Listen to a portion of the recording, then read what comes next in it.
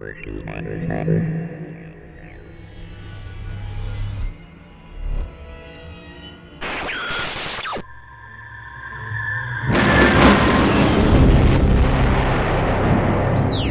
I'm Lee, and this week on NASA Now, propulsion. Even the word makes you want to jump up. It actually comes from two Latin words, pro meaning forward and polare meaning to drive.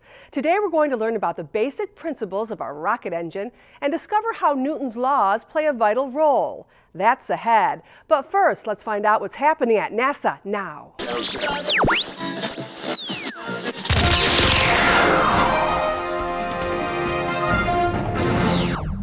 Earlier this month, a new rocket engine was tested at NASA's Stennis Space Center in Mississippi. This new liquid-fuel AJ-26 engine will be used to power commercial cargo flights to the International Space Station on the Taurus II space vehicle. There are an estimated 8 cargo missions slated to go to the space station on the Taurus II space vehicle through 2015. Now, let's take a look at the past.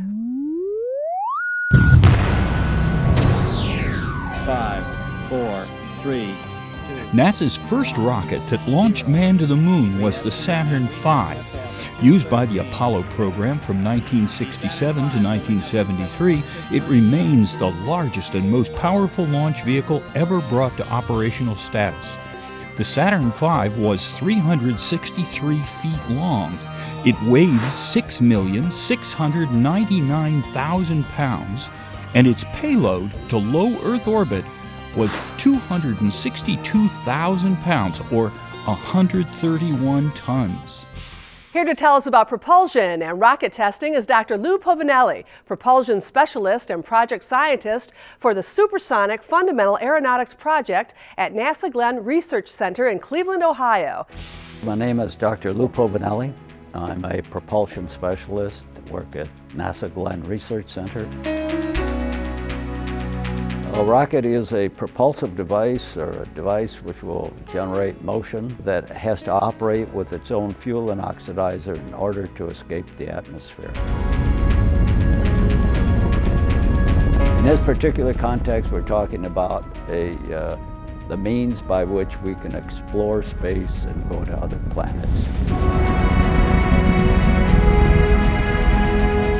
I think Newton pretty well described it with his law of motion that said the thrust or the force you get out of a propulsion system is equal to the mass times change in velocity. So if you have combusting gases inside of a rocket chamber, the chemical energy that's stored in the fuel and oxidizer gets converted into kinetic energy as it goes out through the exhaust, the converging and diverging portion of the nozzle. So the product of the mass and the change in velocity is what gives the thrust. We're only firing the first stage while we're in the atmosphere.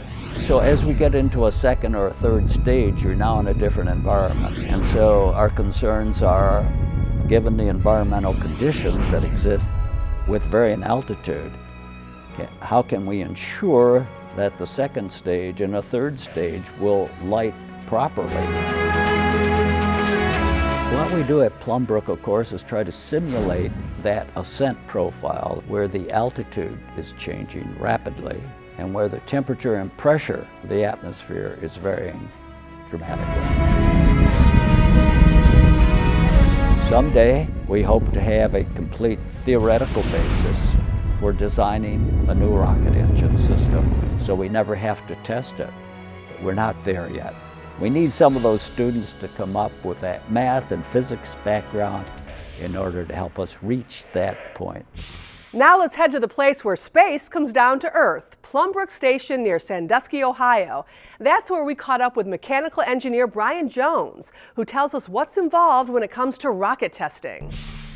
Hi, I'm Brian Jones. I'm a mechanical engineer at the Spacecraft Propulsion Research Facility, also known as B2.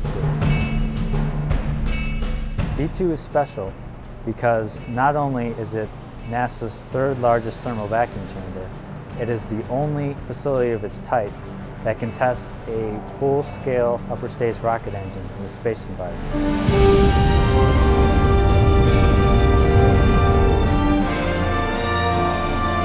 Space is a very hazardous environment. It's total vacuum, there's extreme cold and radiation. Because it's such an extreme environment, it is important to test in a simulation of that environment. In order to do a rocket test, we lift it with our 20-ton crane and drop it into the opening of the test chamber. The test chamber lid is lowered to pull vacuum on the test chamber.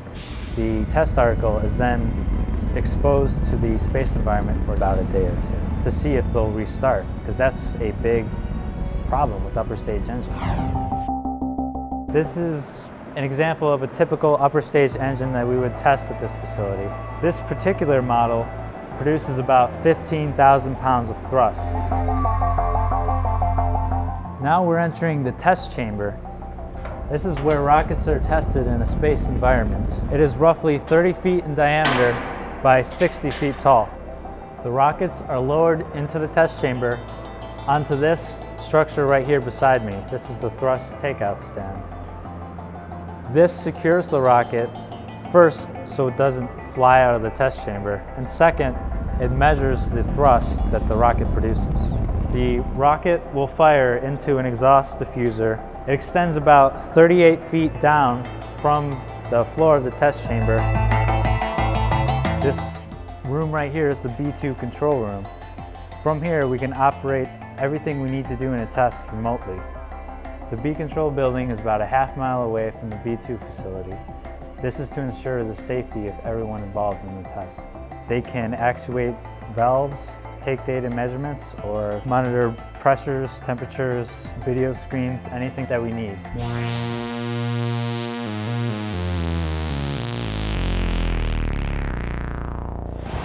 Did you know that just 20 seconds worth of fuel remained in the Apollo 11's lunar module when it landed on the moon? Well, now you know. Now it's time to check out what's up. Nanosail D, the first Earth-orbiting solar sail, has been spotted streaking across the sky. As it sinks closer to Earth, it could flash 10 to 100 times brighter than the planet Venus.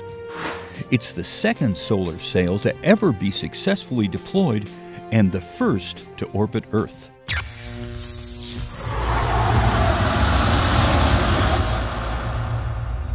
Hey, now it's your turn to become rocket scientists. Check out this week's activity on the NASA Explorer School's virtual campus.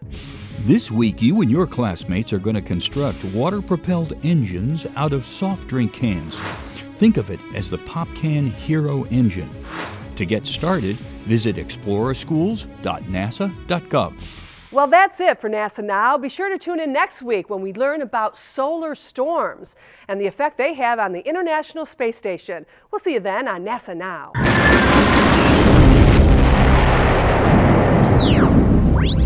NASA Now comes to you from the virtual campus at NASA Explorer Schools.